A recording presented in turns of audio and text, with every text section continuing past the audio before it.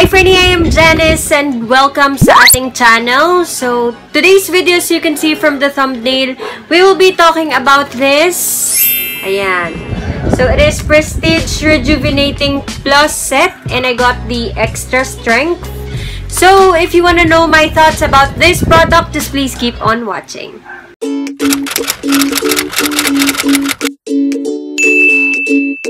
Before anything else, I just let you guys know na dalawa pa lang Rejuvenating Plus set ang aming binili. Isa kay Burns at isa sa akin. This set has 4 products inside of this box. Ayan, sorry, medyo nasira lang namin yung box. So, paano nga ba gamitin itong Rejuvenating Plus set ni Prestige International? So, sa umaga at gabi, kailangan yung gamitin itong soap na to and you need to leave it 2 to 3 minutes. And then, sa umaga at sa gabi din, gagamitin nyo syempre itong rejuvenating toner. And then, sa umaga naman, syempre, you need to protect your face kasi super sensitive po ng inyong skin o yung iyong face kapag nagko-kojic soap po tayo. Kaya kailangan natin gumamit ng sunscreen. Kaya ito po yung last step kapag daytime. And then, paggabi naman, ito ang last step, which is si Rejuvenating Plus Cream. Ito, sabi lang dito, kailangan mo lang siya i-apply sa face mo thinly. Then, dapat hindi ka mag-exceed sa 30 days sa paggamit netong Rejuvenating Plus Cream. So, ngayon, mag-insert na lang ako ng clips para makita nyo yung effect o yung progress netong Rejuvenating Plus Set ni Prestige International. Let's hop into the video. I'll show you how imperfect my face is. Ayan, dito.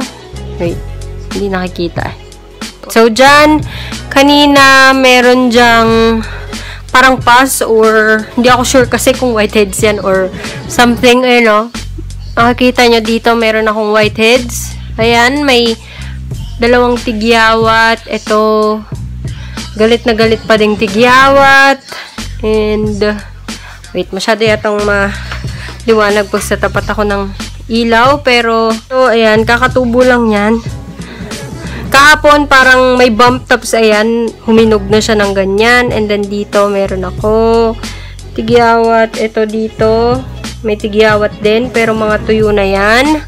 Today is the 14th of June. I'll provide you with an update. Hi, Franny. So, today is the 17th of June. It's our 3rd day. As you can see, there's no visible effects yet, such as micro-peeling or what. Pero yung soap, hanggang 2 minutes ko lang siya naibabad. Kasi ma-update na siya dito sa part na to. And kahapon napansin ko na mas lumaki ang uka ng aking pores. Siguro, and yun usually yung napapansin ko kapag gumagamit ako ng mga kojic soap. So, ayan. Ito pala, natuyo na agad yung tigyawat ko dyan. Kasi diba nung first day may pus dyan. And then ito, nahinog. Yung kay Burn kahapon, which is 16th of June, may kaunting peeling nang naganap sa kanya sa akin. Wala pa. Siya, first time niya lang gumamit ng Rejuvenating Set. Ako, first time ko yung Dr. Alvin. If you're interested to know the result, I'll provide the link below. Hi, Fernie! So, today is the 25th of June and pang 11 days na po natin ginagamit yung Prestige Rejuvenating Set. And ayan, kakaligo ko lang. Hindi po ako nakabad. Nakatapis po ako. Ayan, namumula yung mukha ko. Hindi ko na kasi matagalan ng 2 minutes yung sabon. Ayan, yung feeling niya, para siyang makate na masakit. Para siyang kinakagat ng langgam. Ganon. Ayan, namula yung mukha ko. And then, kung mapapansin nyo, merong parang maliliit na pantal dito sa aking jawline. And then, dito din sa leeg ko. Kasi, syempre, nilalagyan ko. Bawal maiwan yan. Alam naman natin na maputi yung ating mukha. Tapos, yung leeg, maitim.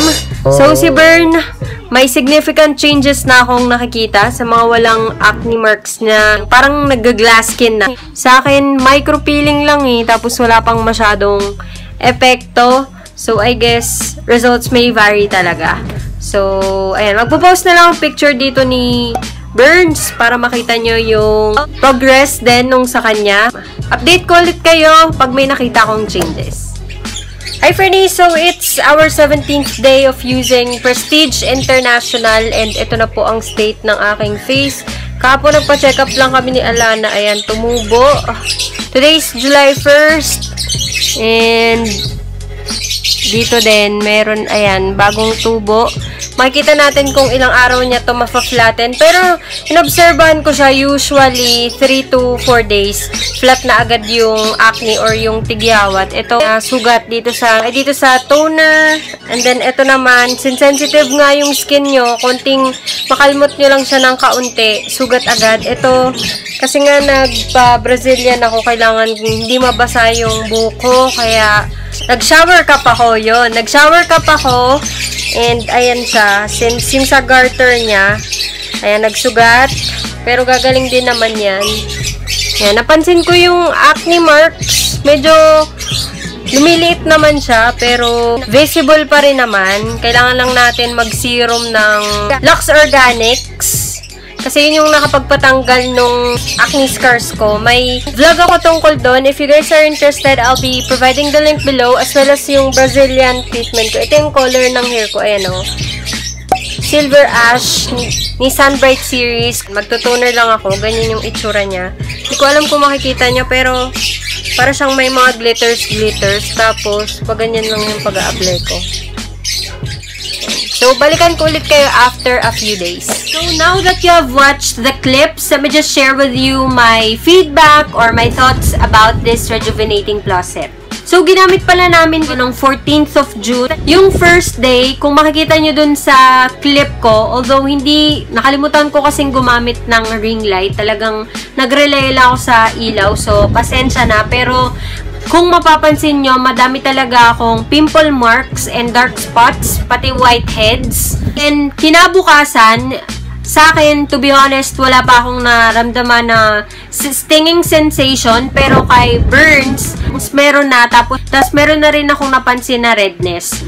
Tapos, on our second day, dun ko na napansin yung micro-peeling dito sa part na to kay Burn.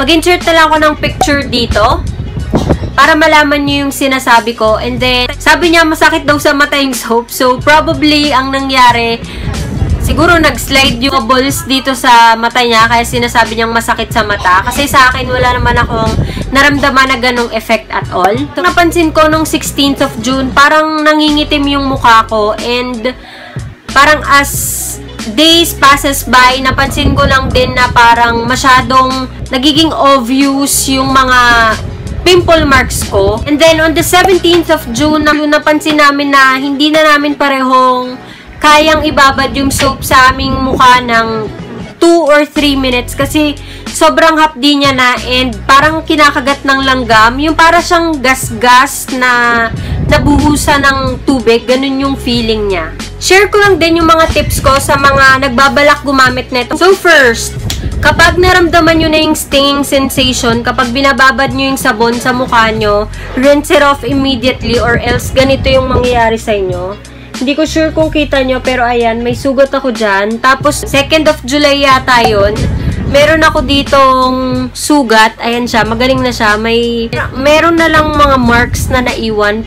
Ayun yung mangyayari sa inyo. Kapag pinagtiyagaan yung ibabad yung sagbon sa mukha nyo, so wag nyo akong gagayahin. Second tip, napansin ko din na since yun nga, numinipis yung mukha natin, mas lalong nagiging sensitive ito from scratch, lalo na sa mga mahabang kukos. Kahit na hindi nyo sinasadyang makalmot yung mukha nyo, ayan o, katulad neto, ayan, madali siyang masusugat. And, syempre, kapag nilalagyan nyo siya ng toner, sobrang hapdi niya sa mukha. So, please, be very careful.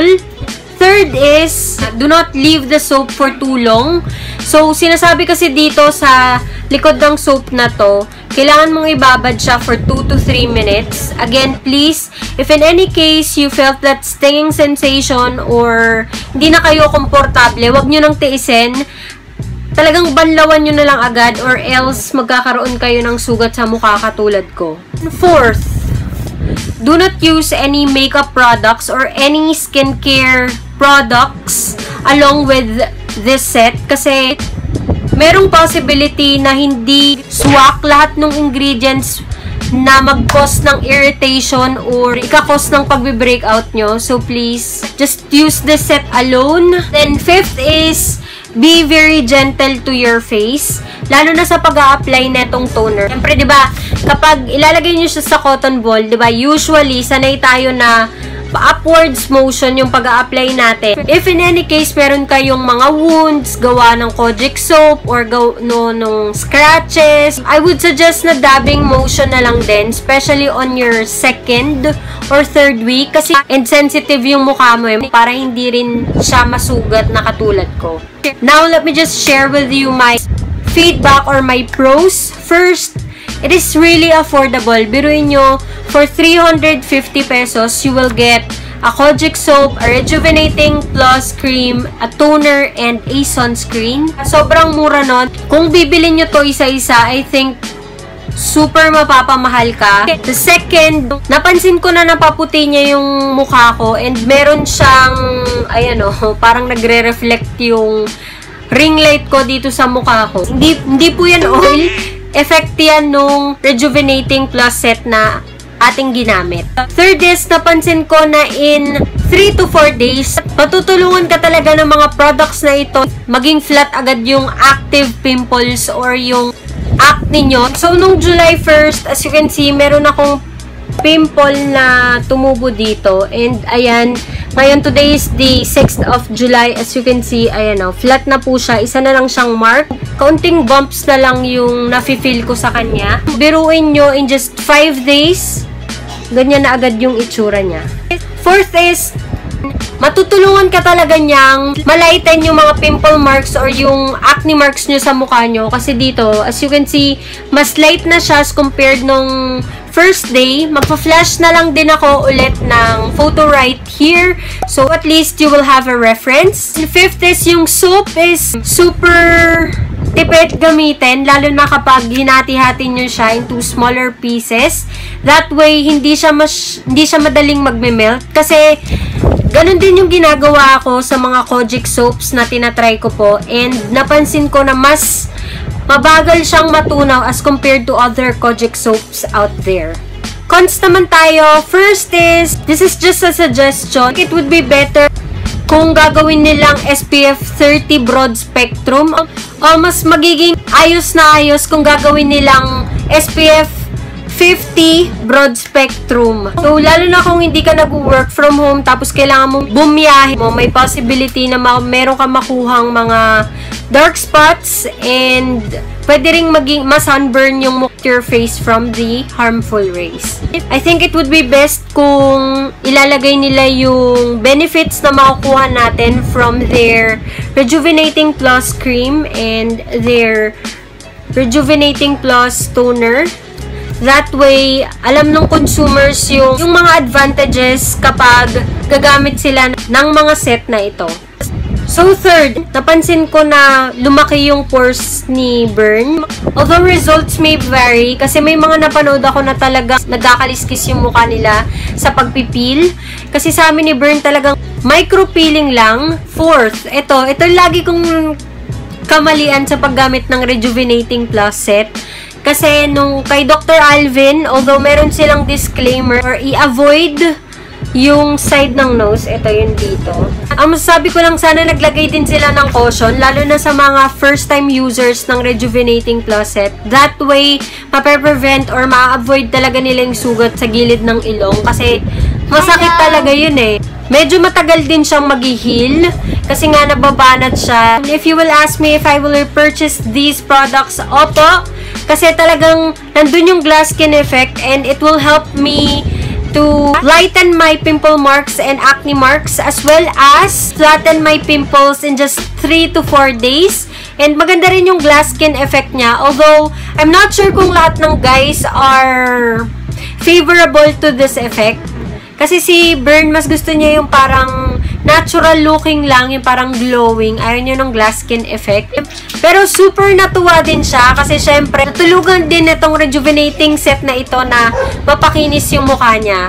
So, ay lang sa amin sa ngayon. And please stay tuned. I'll be flashing our before and after photos after this. So, I hope nakatulong ito. If you like it, please give it a thumbs up. Subscribe na rin to our channel. If you like videos like this, and hit the notification bell so every time I post new videos, you guys will be notified. Thank you so much for watching. See you in our next videos. Bye!